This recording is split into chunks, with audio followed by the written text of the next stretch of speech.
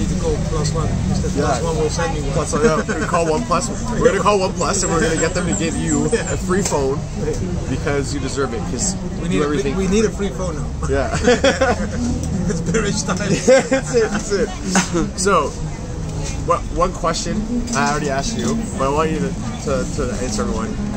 You started in Bitcoin when? Because everyone believes, Didi, that you started at like the middle of or end of 2017.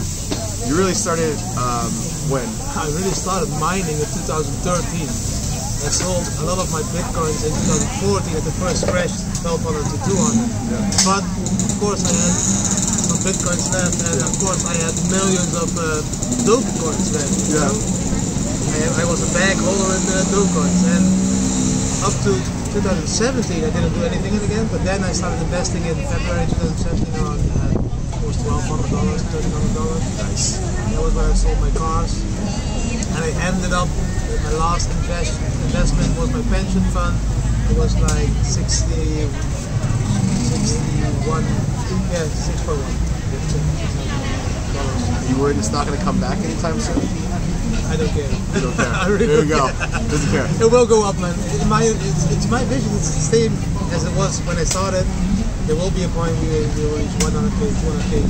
Yep. And maybe it will take 2 years, maybe it will take 5 years. Or 10. In my opinion, probably will go up a little bit now, go down to 2K, and in the end we will end up 40K in 2 years' time or something. I can see that. So maybe in 5 years' time, 100K or 200K. So if I have 5 Bitcoins left in 5 years' time, let's call it the 5-5 rule. 5 Bitcoins in 5 years' time, you have $1 million. Yep, there we go. and the last thing is, you just tell everyone, because I don't think a lot of people, unless they've watched you for a while, know. What's the point of you doing all this stuff? Like, why are you doing all of this with Bitcoin and traveling the world? Like, what's your goal? Like your end game?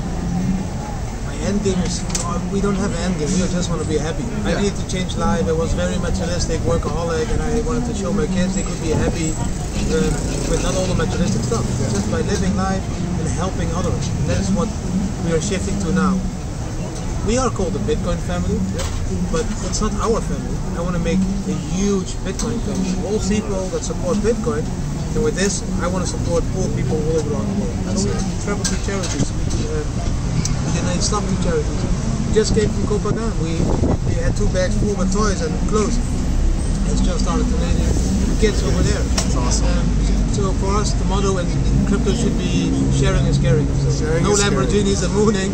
We are about sharing is caring. So if you make like so much money with crypto trading, you know, all the big traders out there, you make tons of money. Give 10K to the poor people in Africa and learn them. We go to the charity, we teach them how to set up a QR code or a Bitcoin wallet with a QR code. We put it on the website and then we communicate outside. Yeah, you can support this charity with Bitcoins as well. Yeah? So for us, it's just living life, teaching our kids to live a freedom life, not being captured in this imprisonment of the government, and just help spread the wealth a little bit more. So it's awesome. I respect that, man. I respect that. Okay, welcome. Thanks. All right. We need those guys as well, not just the Lambos. 100%.